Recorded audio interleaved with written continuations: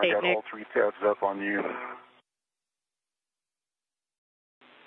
And Nick, if you got a second before you close the thermal cover there, we're looking for a visual inspection of the thermal cover for any water discoloration or residue as well. Yeah, and I didn't see anything. You see anything on your side, I don't Sonny? see anything on my side. Yeah, and even on the surface where the thermal cover adheres to on the bottom of the airlock, I don't see anything. Me neither. Okay, copy. We're go to continue. You can close the thermal cover when you're ready, and then both of you can take your HECAs to on. I see your HECAs on. Okay, and I see your green light. We'll just start with buddy check. Yep. So I see a green light. You got both your helmet lights are on. That's good. I saw 1, 2, 3 tabs are up. Your safety tethers are in a good config. You've got a waist tether down. The safety tether comes in front of your BRT, so when you push that behind, it's in a good spot. Yep. The rest of your tools, like they're in a good spot. Hey, I see your HECA on. I see 1, 2, 3 tabs up. I see your safety handles are down, which is good. Yep. I see your tethers, the tether on your right-hand side, and you are on your mini workstation end effector, and I see you are BRT to your large ORU bag as well as tethered. And can you rotate a little bit?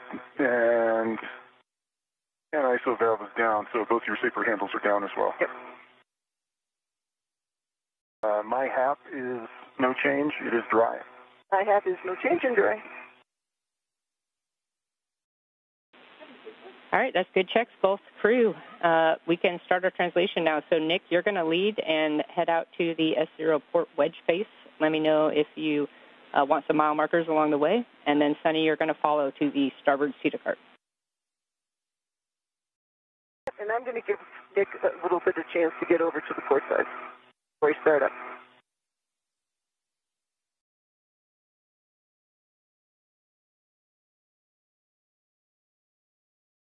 There you heard great communication between NASA astronauts Nick Hague and Suni Williams as they have exited the Quest airlock and did buddy checks to make sure everything was A-OK before beginning their motions to move across the International Space Station and begin their first planned task of the day, the remove and replace of the Rate Gyro Assembly Unit, number 2, that helps provide orientation data on the International Space Station. From this field of view, Nick Hague, you can see lightly those red stripes on the top of his backpack. He will be in the now top left part of the screen, and Suni Williams right behind him. She is in the unmarked spacesuit for today's EVA.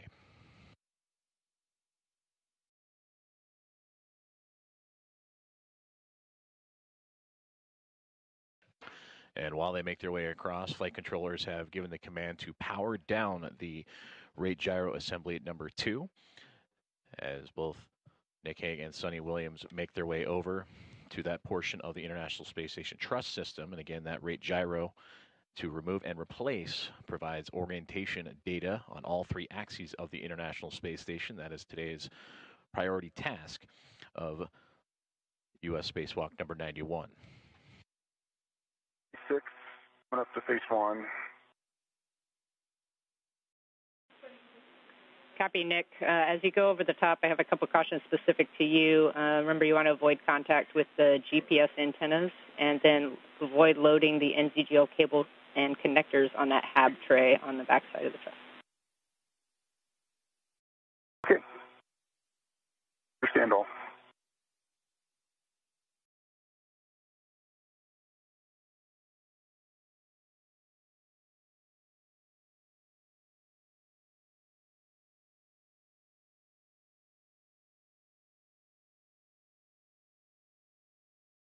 Nick, I see you heading forward. I'm going to start heading up. I think that's enough that my safety tether will stay out of your way now. Yep. I see it anyway. I will watch it.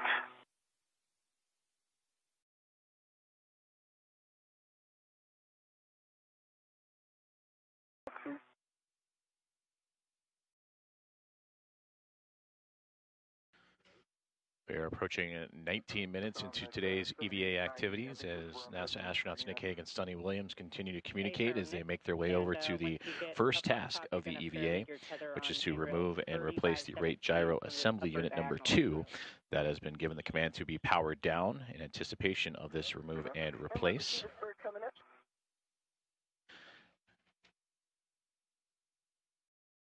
And this is all part of the ISS assembly maintenance and upgrades for today's planned 4 tasks. This is the first of those 4.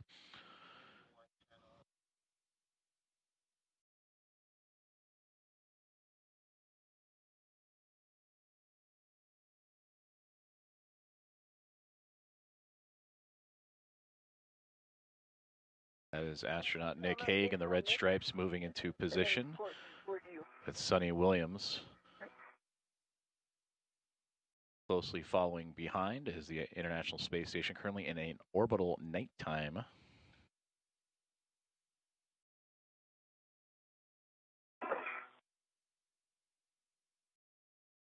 Crossing over each other. I see it here in front of me. And there's a great look at Expedition 72 Commander Suni Williams with Nick Hague just above her on the truss of the International Space Station, translating across that truss to begin work on the rate gyro assembly unit number 2 replacement. I'm over on the Cedar cart, Jeff. A-firm. Suni, you're going to head out to the starboard Cedar cart, and once you're there, you can stow crew lock bag 1 on any of the Cedar cart square grids. We're going to have you do an APFR task. Okay. Look.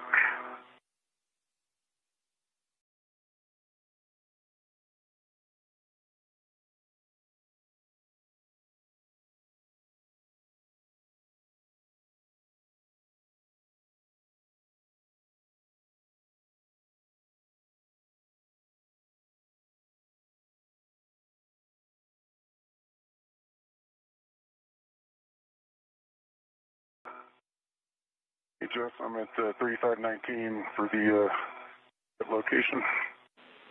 Awesome. Yep, you're going to stow one end of your mini workstation RET on that handrail for the failed RGA, and then you can continue moving down. You want to avoid contact with that S0 aft face radiator as well.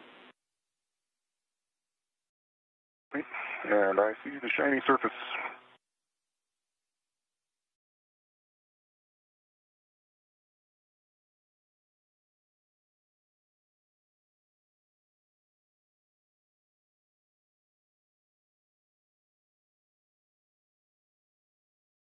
A good hook down on 3519 with one end of the RET.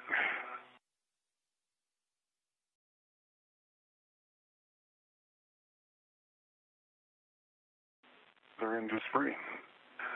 Copy, Nick. Your next step here is going to be to open the RGA-2 thermal shroud. As you move down, you're going to be peeling that port to starboard and then releasing the Velcro from under handrail 3520, which is that handrail where your work site is.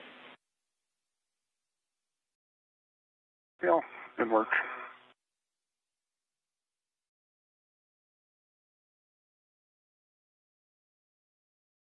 Okay, getting the pull-out bag is connected. I'm just getting it off of me. Copy, Suni. Let me know when you're ready for words for the APFR relocate. Okay, I'm ready for words. Okay, you're going to relocate the APFR from the WIFX that's currently in WIF 1, and you're just moving the APFR only to WIF 4. Okay. Got a tether on it.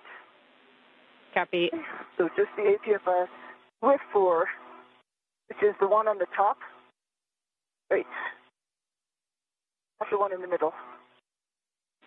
WIF 4 is going to be the one on the top it's actually going to be port side of the starboard Cedar cart. Yep. Port and hop up. Yeah, A-firm. That's a good read back. And then you're looking for a clocking of 3, and then I have the other settings for you when you're ready. Clocking of 3. 23.5 minutes into today's EVA, you're seeing Suni Williams adjusting the portable foot restraint systems in preparation for today's first task of US EVA number 91, the removal and replacement of rate gyro assembly number 2. For Suni Williams, this is EVA, her 8th spacewalk into the vacuum of space, nearly more than 18 years after her first.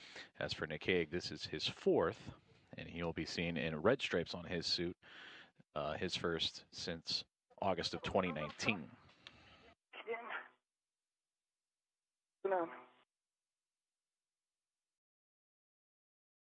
Okay. Net handrail 3520.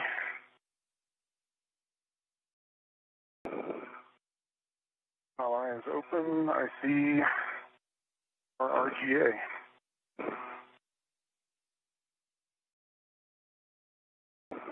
Going to work on temp stowing our U bag. Yeah, copy, Nick, that you're down there at 3520. You can attach the other end of that pre-staged RET to the failed RGA now and get that off your mini workstation.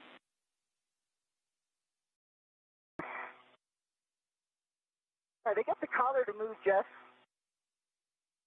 Maybe I'm not getting it far enough.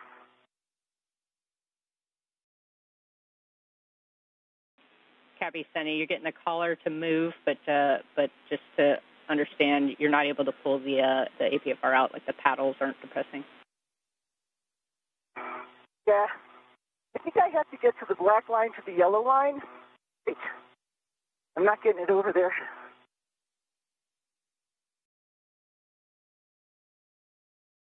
It's not allowing the paddles to be depressed.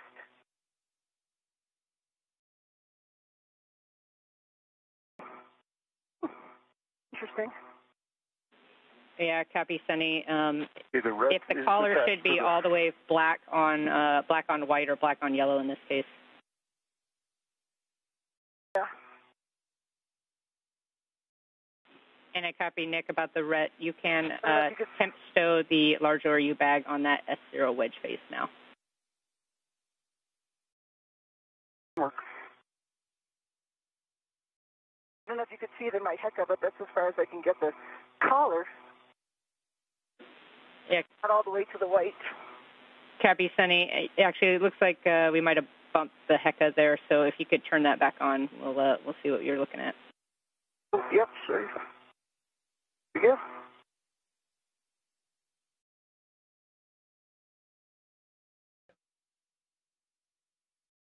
You back with me? You there? We're back with you. Sunny? Okay. This is NASA astronaut Suni Williams configuring a portable foot restraint outside of the International Space Station in preparation for today's first task of U.S. spacewalk number 91. We heard earlier on the comms that her partner in this EVA, Nick Hague, has reached the rate gyro assembly, which will be removed and replaced, and that